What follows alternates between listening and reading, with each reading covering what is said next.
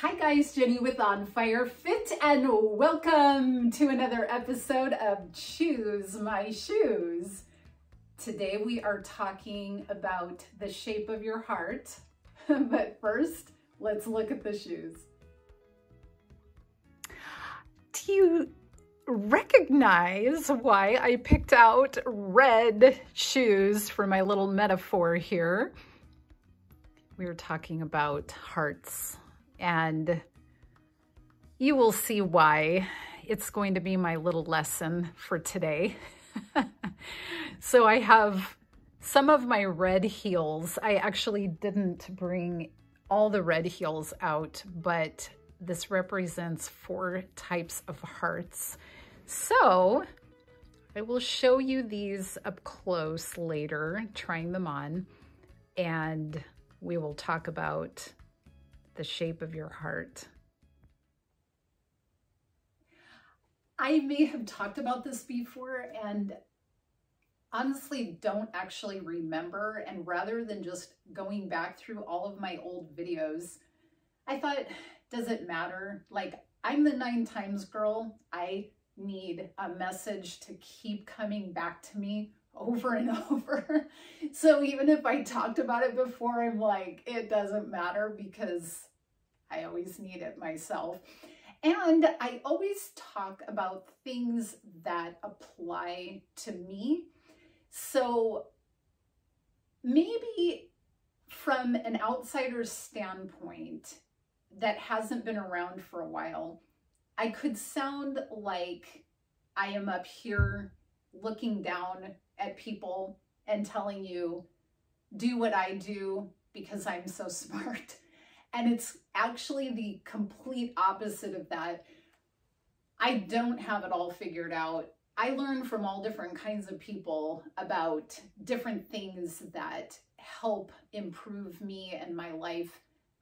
So I only talk about things that I am going through or I have considered for myself and how I'm applying those things to my own life. So I would never try to stand up in like judgment or looking down on people, because I know my own struggles. Some of you know some of my struggles, and I'm fairly open book about a lot of stuff, but you know, we all know that we all go through stuff, and I would never try to say, I've got this all figured out, so you should just follow me. My best piece of advice is to follow the truth, which I believe that this is what we're going to be talking about. Follow the truth, and then talk to people that have wisdom. Surround yourself with people that are also trying to grow and that are willing to humble themselves and admit the things that they don't know or that they struggle with, and take some of it and consider it. Don't accept everything that's just told to you, but allow it at least to come into your perspective so that you can think about it, even if it goes against your normal way of thinking. Because I think that when we resist growth, I was talking to a friend about this, but one of the easiest things to do when you're confronted with something that maybe your gut instinct tells you, I need to pay attention to this, or there's some truth, we have a choice. We either go through the pain of addressing it, facing it, dealing with it, or we run the other way by doing a number of things. And for me, a quick and easy way to run away is to go on my phone and do busy stuff, respond to emails, respond to texts, scroll social media. Some people go and eat, some people, I don't know, drink, whatever the case might be. So we always have a choice how we want to take in information and whether we let it help us grow, or we run away from it. And I try very hard to take kind of like a backup approach, where if I'm feeling something like inside that doesn't feel right to me, don't react.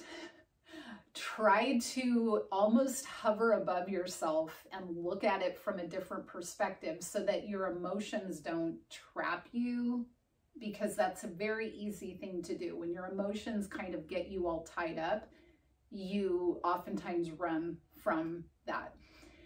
So I try to like hover and then let myself feel whatever I'm feeling, but also I don't need to react right away. I was talking to this friend, and I was saying that I felt foolish in this one situation, and my reaction was to like kind of shut down and get away from the situation. And then I thought, you know, there's a reason you're feeling this way, that you shouldn't feel foolish, but you do. But why do you feel that way? Don't run from this feeling. Just let it sit with you and try to give it some time. And rather than just react, I did. And it's partly because I kind of did that like hovering above myself, where it was like, it's okay to feel that way. And it's okay to have a reaction that maybe is not exactly the best, or maybe it's not even accurate, but that's okay. Allow it and let the feeling, sometimes that feeling will just kind of come and go. And sometimes the feeling is there to help you grow. And so I realized that it had to do with ego. I didn't want to feel like I was maybe needing to change something or do something a little bit differently. And my ego was kind of rearing up. And that I realized was the issue. And so I said, you know what? I don't need to react. That's ego. And I can just be humble and say, yep, it felt foolish because maybe I need to make a few changes, and that's okay. I'm not going to be perfect. I am human. We all can have tweaks and behavior changes. So the reason this leads into this topic is because I think that we all have to kind of come at heart issues in maybe a gentle way with ourselves, because sometimes our first reaction would be like, oh, that's not me. And yet maybe it is, and it's okay. Let's just get into it, and maybe it'll make more sense too. So I was reading this today, and it's a metaphor, and then I'm going to read to you a little bit about what the metaphor actually means. There was a farmer who went to sow seeds. As he cast his seeds, some of it fell along the beaten path, and soon the birds came and ate it. Other seeds fell onto gravel with no topsoil, and the seeds quickly sprouted since the soil had no depth. But when the days grew hot, the sprouts were scorched and withered because they had insufficient roots. Other seeds fell among the thorns, and so when the seeds sprouted, so did the thorns, crowding out the young plants so that they could produce no grain. But some of the seeds fell onto good, rich soil that kept producing a good harvest. Some yielded 30, some 60, and some even 100 times as much as was planted. If you understand this, then you need to respond. And let's think about this. So when I grew up, I heard this story, and I always was taught or thought that it had to do with people that either believed the Bible or didn't believe it. But I had heard this recently, and I think that this perspective is actually even more applicable or true. Jesus is instructing us to apply this to us in particular, no matter who you are, no matter what you believe. There's 4 kinds of soil, which represent 4 kinds of hearts. And now I'm very apprehensive to assign a certain heart to one of these shoes because someone very near and dear to me sent one of these. And then some are from my husband. So I don't want to assign a negative heart to any of them, but they're just going to represent anyway. So, okay. 4 kinds of hearts: hard hearts, hollow hearts, half hearts, and whole hearts. So with that first soil that we heard about, that's the activity of Satan. The truth, the words come, and they're just snapped away instantly. The second is that of the flesh. And the flesh, of course, is the other side of us that kind of resists all the good of the spirit and tends to sometimes overwhelm us and cause us to do things that feel good in the moment, but in the long run, don't work out for us. Third is that of the world. And that was, I believe, was that the thorns. So you might hear this, but then the world, with all the different junk going on, comes in and just chokes it out of you because it can be overwhelming, right? The thorns can be so grabbing and taking over. And then the last, of course, is falling on good soil. So bearing fruit is never a problem with the seed, but it's with the soil that it falls upon. And so the question is, what kind of heart do you have? Or do you have the kind of heart that is open and willing? It's the good soil, and you're going to let the words go down into you and take root. And when the storms of life come, you're going to have that strength underneath the soil that's going to hold you tight. Or are you going to let the world become such a distraction and so defeating that you let it choke out all of that goodness? Or are you going to let Satan and all of his sneaky ways of trying to bring you down, he's the father of lies, he will lure you in, telling you it's no big deal and everybody does it. And then as soon as you do it, he will say, you're such a rotten person. What's wrong with you? It is unbelievable how often I've experienced that, and I know other people have. I think that if we can start to recognize the different threats to that depth of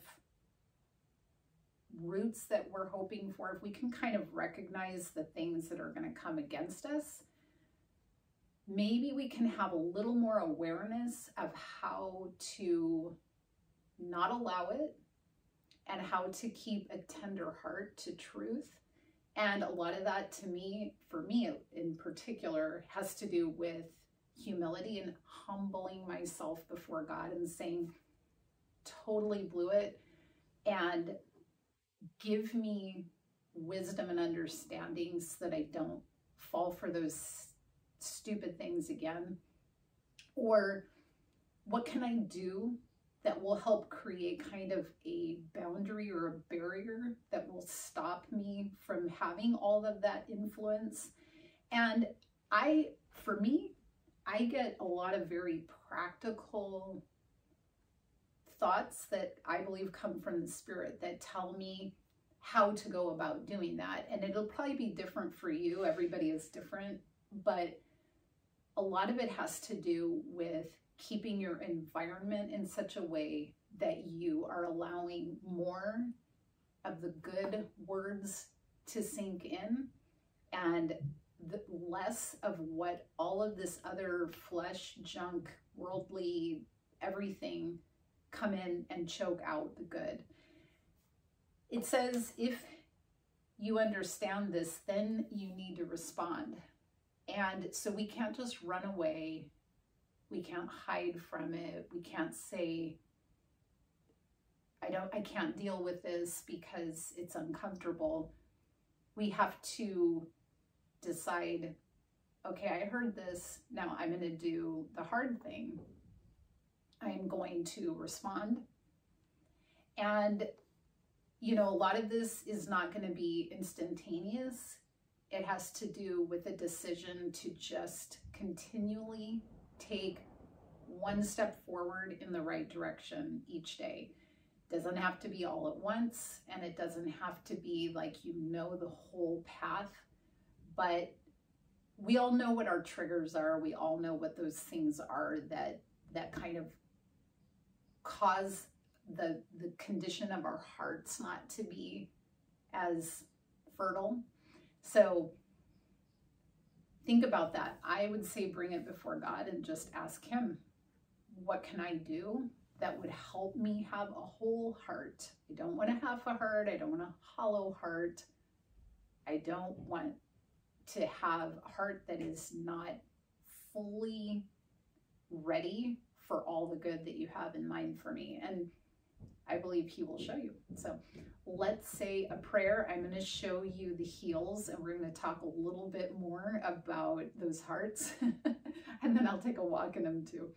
Father God, you are so good. Thank you for speaking to us in parables and metaphors. And you know how much I love parables and metaphors, and that I get to use shoes to do that.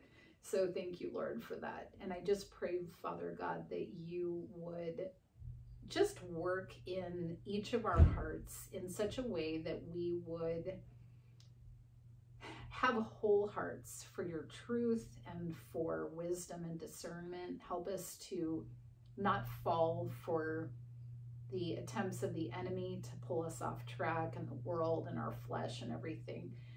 Help us just to seek you with whole hearts, because we know that you love us with your whole heart. So I praise you for each and every one that's here. In Jesus' name, amen. Okay, we're going to take a closer look. I actually realized I was going to put on nylons because I think it'll look good with some of these shoes. So bear with me. I will be right back. Okay, and my Patreon people, I'm going to do this with and without hosiery because I'm not sure which looks better. And, you know, I always do the extended content. Plus, I will also do the camera facing the other way because I think sometimes the different views are good. Okay, so you're going to have to tell me, choose my shoes. Which one do you think is whole heart? Which one do you think is half-hearted? And let's see, what else do we have? Hollow heart. Which one do you think is a hollow heart? And what was the other one? Hard. Whole, half, hollow, and hard. So I was going to assign, sorry, you know what? We did some construction, and I'm realizing that I got some dust on these. I was going to assign, but I think Choose Your Shoes today is going to be about you telling me which kind of heart each of these are. So let's give you, I'll give you a number and I will give you a brand. So you tell me, this is number 1. And I think it's, is this the Schuts? This is Schuts, number 1.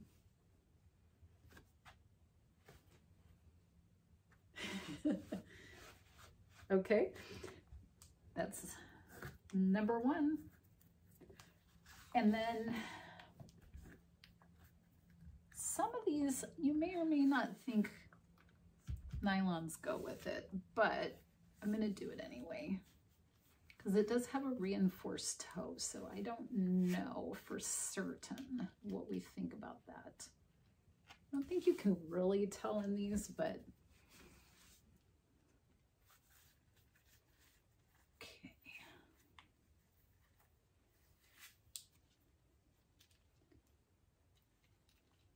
These have a little zipper. Now, part of your clues for how you pick out which heart each of these is, I hope I didn't snag these nylons, no. You may determine the type of heart based on characteristics of it. So, you know, we have an open side here. It ties, that's that one.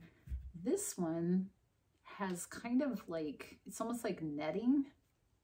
So it's not exactly closed here. It's more of like a netting. So does that tell you anything for a metaphor? Okay.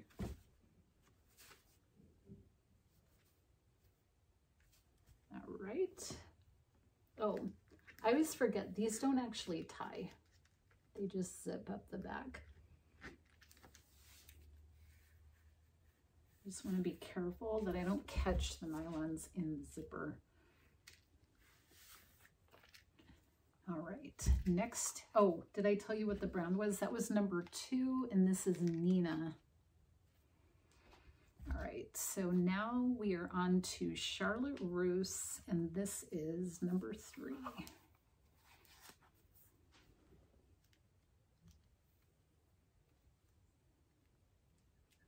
Okay, it's a little twisted there.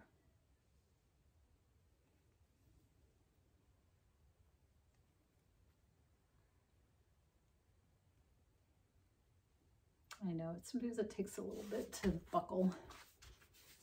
And then you have no idea.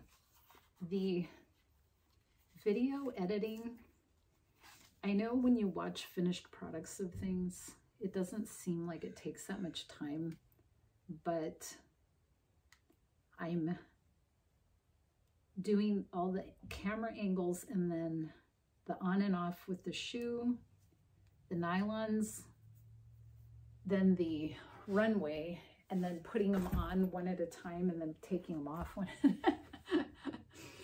Oh, it's a job, but what a fun job, right? Okay, so that's the Charlotte Russe.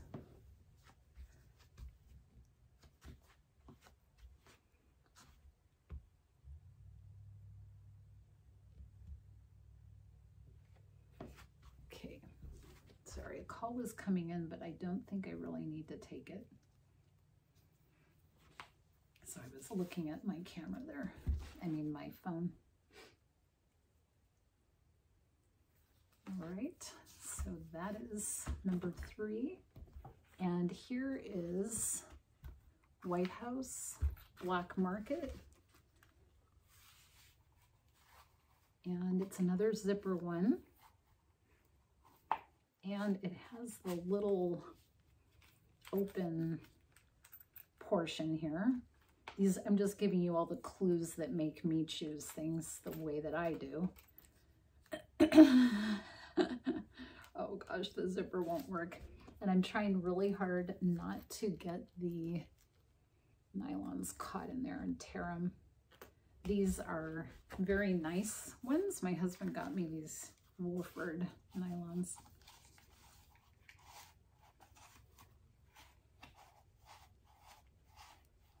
Okay, there we go. Don't catch, don't catch, don't catch. Okay.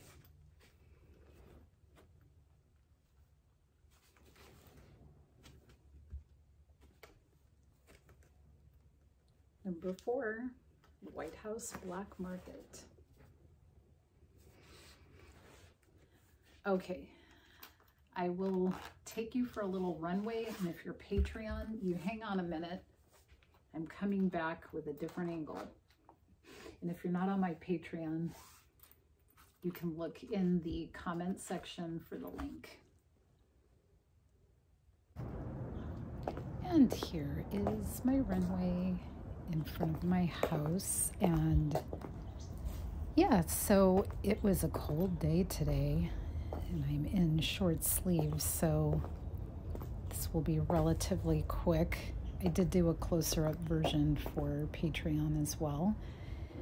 And I also was laughing because my new and next door neighbor came home in his truck, and you may hear some rumbling sounds in the background because of that, but I am pretty sure I was a spectacle. Like, what is this lady doing? What is this new neighbor all about? So anyway, it's okay. They'll get used to it. So how are you doing today? Are you having a good day? I am doing my voiceover with a nice warm blanket over my lap after being outside in the cold. Hopefully you guys are having nice weather wherever you are. I know my one friend was talking about shoveling snow, so I do not have any reason to complain. But anyway, I hope that you're having a beautiful day.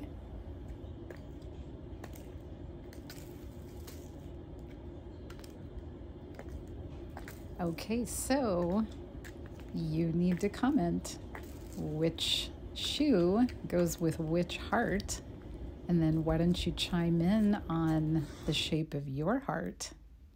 All right, have an on fire day. I'll see you soon.